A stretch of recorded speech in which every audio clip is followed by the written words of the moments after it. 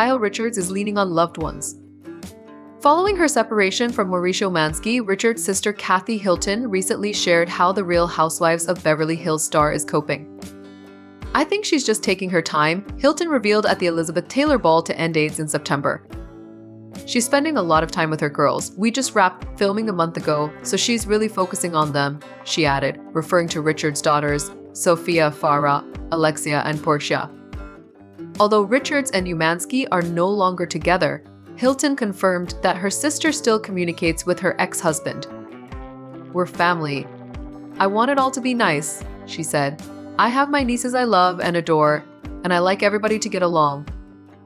Richards' friend and Roboco star Teddy Mellencamp also noted that the two maintain a friendly relationship. "They get along and still communicate," Mellencamp shared. "That shows the love that's there throughout their family and life. That's not common." "No one knows what the future holds," Mellencamp added of how things will shake out between the former flames.